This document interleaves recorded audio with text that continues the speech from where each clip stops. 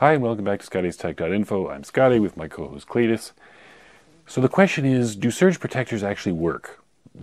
Pretty much everybody's got one of these. If you have a computer, even, decades ago, you'd get a computer and people would say, oh, make sure you have it plugged into a surge suppressor because you don't want a surge to, damage your expensive stuff, right? And so most people use these things, and some people even think they protect against, direct lightning strikes and EMPs and all that kind of stuff. So the question is, well, what exactly is involved in building one of these things? How do they actually work, and what do they really protect against? So the short answer to the question, do surge protectors actually work, is sort of. So how do surge protectors actually work? Well, the key component in most surge protectors is known as a varistor, which stands for varying resistor. They look a little bit something like this, and the way these things work is we're obviously dealing with alternating current here, so current is switching direction, X number of times a second. So a varying resistor or varistor is essentially, it's a component where at a low voltage they don't conduct. But when a certain threshold voltage is reached, they sort of turn on and they start dumping current, so they become conductive. So how do you actually use that? Well, you generally have a circuit something like this. There are three of them kind of in a triangle shape. You have your live, your neutral, and your ground, and you simply connect a varistor between those three terminals. Now, most surges that come down the line are going to be across live and neutral. So, of course, you'd have your live and neutral coming in. You have a varistor connected across those, and usually you have a kind of like a turn-on voltage. So this is kind of a graph of your average varistor. We'll ignore the red line, just kind of look at the blue line. The idea here is that the x-axis is the voltage and the y-axis is the current. So looking at our blue line, as the voltage increases, you're at 100, 200, whatever. In this case, the varistor, it turns on at about 300 and some volts. So as the voltage rises, beginning at 300 volts, that blue line sort of skyrockets, which means suddenly it starts conducting electricity. And so if you have your live and your neutral and you have the varistor connected, it's not going to do anything normally if the voltage is low. If you're in North America, 120 volts. If you're in most of the rest of the world, 230 volts. When you actually get a surge, which usually is kind of like a very short kind of high voltage spike, which can cause very high currents to flow on, we're talking time frames of like microseconds here, the varistor will actually turn on, it will conduct the current, and the idea is you have your say, like your live and your neutral, you got that varistor across there, it's just going to shunt it, so it's going to kind of basically dump it back on the network. You can think of it that way. And so therefore, that high voltage and potentially high current spike doesn't actually go into your device and fry it. It's kind of bypassed, right? Now, of course, you have three of them in this triangle format because, just to be safe, you want to, neutral and ground should be essentially the same thing, but not always, because there can be certain fault conditions. So you want to put a varistor across there too to protect against surges between neutral and ground, and also between live and ground. Normally you're going to have whatever your AC voltage is across live and ground, more or less. But that's just kind of another level of protection. So you have these three varistors, you put them in this little triangle format, and boom, that's your basic surge protector. But to dig a little deeper, let's actually open a few of these up and see what's actually in them, the different types that are available, because more expensive and fancier does not necessarily mean better. The first one we have here is this guy. This is just an APC by Schneider Electric, and you see it has a little light here that says surge protection, max 3650 watts, 230 volts. I'm in France, so the voltage here is 230 volts, and it's got a European plug. Now, the interesting thing about these is some people think that if you plug this in, when you want to protect whatever gizmo against surges, you actually have to plug this in the outlet and plug your stuff in here. That's not actually true, because what's inside this thing, basically it will protect everything that is plugged into that circuit. So if you have a room that has 10 outlets, all you really have to do to protect everything in that room is plug one of these guys into any of the 10 outlets, and every single gizmo that is plugged in that room will be protected. So that's kind of handy to know. Obviously, the more of these you have, the merrier, as you'll see in a minute. But right, so if we take this guy apart, I've kind of disassembled these. Quick note, these are the screws for these guys, and you'll notice that if it would actually focus, you notice the head on that screw? Yeah, that's like kind of like a one-way screw. It's not like a Phillips head, it's not a flathead. It's designed so that you can screw it in, but you can't unscrew it. So I'm not sure why, but all these surge protectors I'm going to show you, they're like Fort Knox. It's like you'd think that they're using like secret alien technology in them or something. They really, really don't want you to open these up. And I'm not sure why, because like it's not like a very big deal. But anyway, right, so you have this little guy. Let me grab my screws in my driver here. I didn't take this little screw out.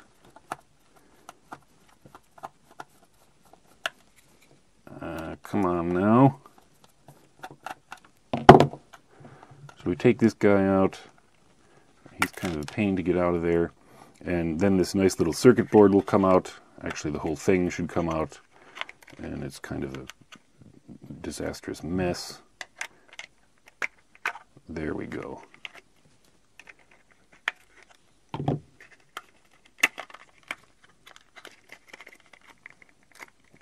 Well, we're not going to sort of...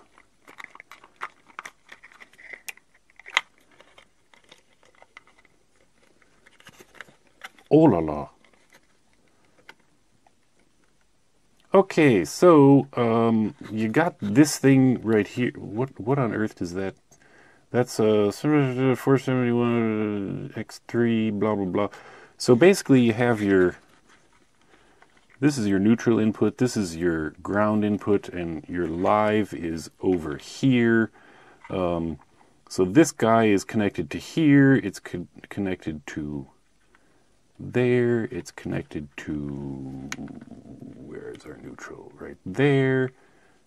So this is kind of like a basic one. It looks like your basic triangle thing. This thing is sort of, sometimes they put the varistors inside of like a housing, the varistor triangle, and then of course you have a little resistor here and an LED, and this is basically just like, usually what they do is they connect this guy to basically across live and neutral, and they hook it up in such a way so that if the live neutral varistor happens to get toasted, this LED will go out, and then you'll go, okay, my surge protector has failed, so I need to replace it. The problem with that is that this is not actually detecting everything. It's not detecting a failure of any one varistor, or rather, it's not detecting a failure of all of them. It's detecting a failure of only one. So components in this thing can actually die, and some of your protection will be gone, and you won't even know it. Now there's this guy, which is a GDT, a gas discharge tube. I'll talk about that when I get to the next one. And this is kind of like basic. There's not really any super duper protection in it, but it gets the job done. And usually APC is pretty good stuff. So this is the cheapest one. I'll put links to all this stuff down in the description, but like one of these is like, 15, 20 bucks, and boom, it's, same level of protection as any of the others. So if all you need is basic protection, get one of these, plug it in, you're done. Now, next up we have this guy, right? So this is a little more expensive. This is like an Eaton, and it's like, you can see it says like 3-line protection, and it's got like a little power switch there, and they write all this stuff on here like, oh, class 1, the total energy dissipation 525 joules, woo, and they make it all sound all super awesome and stuff. So here's this guy. And, he's just a normal power strip with an on-off. It doesn't have any kind of circuit breaker or anything. So, we take it apart, which I have pre-disassembled it. And this one is actually very difficult to get apart because you actually have to, it appears you have to actually desolder this switch because he's kind of clipped in this way through the housing. So I'd have to desolder the whole thing. And yeah, I'm not really going to do that. Again, you have your little light that is not going to display all failures that happen in the surge protector. That's kind of not very good.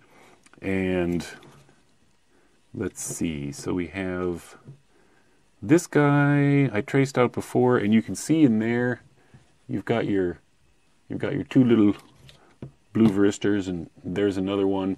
And if you actually kind of trace it out, like where the live, the neutral, and the ground are going in, you can kind of trace the circuit, and yeah, it's basically the same kind of triangular thing. Notice we have another little gas discharge tube down in there. That's actually what it sounds like. It's a tube that has like kind of two electrodes and it's filled with a gas, and kind of like if you remember high school physics class, when you apply a voltage across like a gas, it'll become ionized at some point and then it'll start conducting electricity. So the idea with most gas discharge tubes is that at some voltage they're kind of going to be exactly like a varistor. Like there'll be like a turn-on voltage and it will start conducting electricity. Now the problem with them is that once they start conducting electricity, even if the voltage drops back down, unlike a varistor, the GDTs will continue to conduct current. So some GDTs are designed to be kind of like thermal overloads, like if the thing gets really hot, it just starts conducting and dumping current, but not this one. This one, yes, this one actually has, you can, ooh, I'm way off camera. You can see in there, there's this thing between the blue thingies. That's actually a thermal fuse. So the way they usually wire these things is you have like your incoming line and then you have these thermal fuses in line with the live and the neutral. So the idea is that you've got your two varistors and there's a thermal fuse, 2 or 3. The thermal fuse in between, one for live, one for neutral. If either of those varistors overheats, because if it starts conducting a surge and the surge is too big, varistors are limited to only a certain amount of power, right? You can't dump like, 20,000 amps for 5 minutes through the thing at 400 volts or something. So the idea is you have your varistors with a thermal fuse in between them, and if any of the varistors starts to heat up, that thermal fuse will blow and basically cut power to the varistors. The thing to note though is that the way this is actually wired, it kind of cuts power to the varistors so they don't explode and catch on fire, but what it does not do is actually cut power to the outlets on the front. So the protection that exists in these things, including this GDT in here, which may be to help prevent leakage current. Like I'm not really sure actually. It's kind of an odd design, but I'm not sure why there would be leakage current if passing from say live to ground and from neutral to ground through a varistor. Like yeah, there shouldn't really be any leakage unless there's a surge condition. So and then you would want your safety breaker to trip. So yeah, I'm not sure why they put the little that weird GDT thing in there, but anyway, the key point with these things is yes, it is doing surge protection of everything plugged in, and again everything else plugged into that room.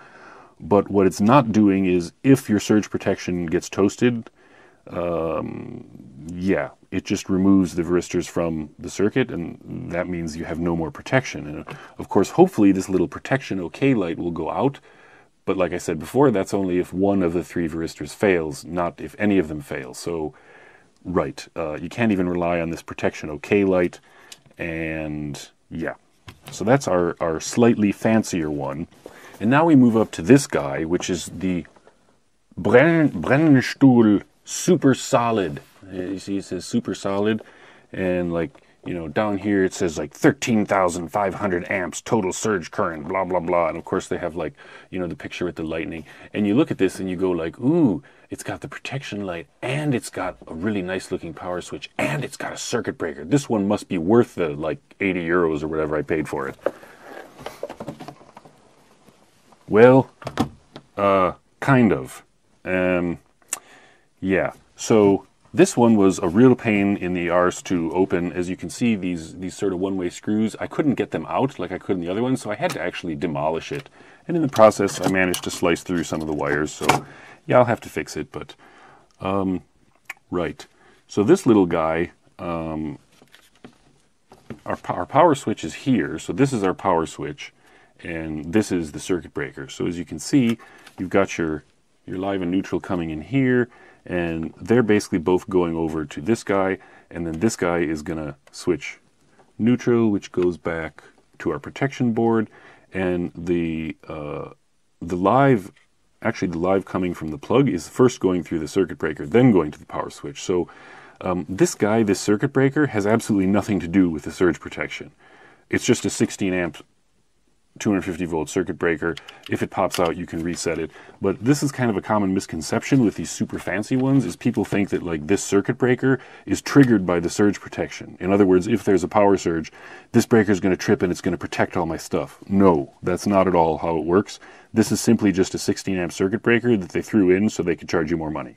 And a circuit breaker this size is probably kind of crappy. It's not really going to do you much good.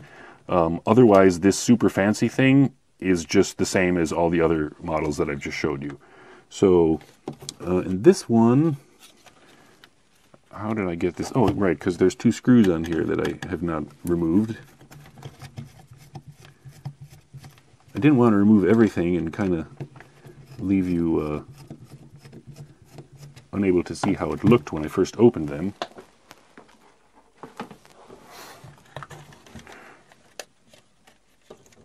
Right, so here's this guy. You can take these off, and this will kind of show you kind of like the standard design. Now, interestingly enough, this one is a little bit like super crazy. You have your neutral coming in, your live coming in, and there's your ground.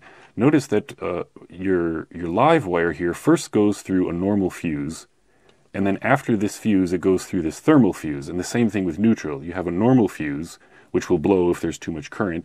And if it doesn't, it passes through this thermal fuse. So if either of these resistors or this resistor is overloaded and basically explodes or heats up, the thermal fuse will trip, and that's going to, again, cut power to the whole shebang. Now, when I say the whole shebang, I mean it's going to cut power to the actual surge suppression board right here. And of course, the same old thing, the LED. If one of the resistors blows, the LED goes out. If one of the other 2 are weakened or blows, you're kind of screwed. But again, note that basically this is your input wire from the power switch, right? So, you know, that kind of feeds your surge suppression. But right next to it is another brown wire, and those are just soldered together. So that's just going here. So again, even in this super fancy model, yes, it is suppressing surges. Yes, that's a good thing. But yeah, there's no circuit breaker protection. Even in this super fancy, super expensive one, it's suppressing surges. It's not going to actually turn anything off and really, really protect it in the event of a super high surge voltage condition. Right, so there you have it. Surge protectors are worth it. They do protect against small surges. But when we're talking about a surge, as I mentioned earlier, we're talking about like a surge of voltage which causes a surge of current on the order of like microseconds. So we're talking like if there's a nearby lightning strike, like, you know, down the block, or small surges. If you have like a direct lightning strike on your house, your surge suppressors and all your stuff are probably going to explode. Also, many people have asked me about EMPs. You can watch my video on EMPs. That's like a really sticky wicket, and nobody really knows. Probably in kind of like a lightning strike, if it's sort of a nearby EMP that causes surges in the power lines of short duration, yes, surge protectors will protect you.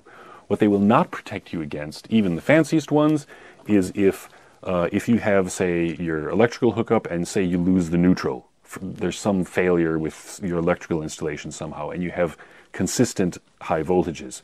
You know, at 230 volts AC, if you lose the neutral and say you have a 3-phase system, you might see, 460, 480, over 500 volts on a 230 volt circuit. And it's not going to last for microseconds. It's going to be for on the order of seconds or even minutes. In that case, every single one of these surge suppressors, they blow up. The varistors can literally explode, even if there are thermal fuses. And once that happens, there's no more protection against surges, because as I just showed, that overvoltage condition, which is a sustained overvoltage, is going right into all your gizmos, and they're all fried. So, yes, they're good, but, right, they're not magic. They're not like miracle workers. So in short, it's worth having surge protectors, as many as you want. They have a tiny, tiny capacitance value on the order of like picofarads, so they're not like dirty electricity filters. You can plug in a whole bunch of them. It will help. It will prevent, small surges. It will help prevent damage to your equipment, but it's not going to perform miracles. In the event of a direct lightning strike, a massive EMP, a super duper fault condition in your electrical wiring, everything is still toast. Also, as I noted with the little protection on light, Whether it's got that or not, it's worth replacing these surge protectors like every couple years, because as surges come through, each of those varistors gets weaker and weaker, and eventually they just kind of die. And they're not necessarily you're not necessarily going to know by that protection light that yes, your protection has failed. So use them, replace them every couple of years, but don't rely on them to protect against absolutely everything.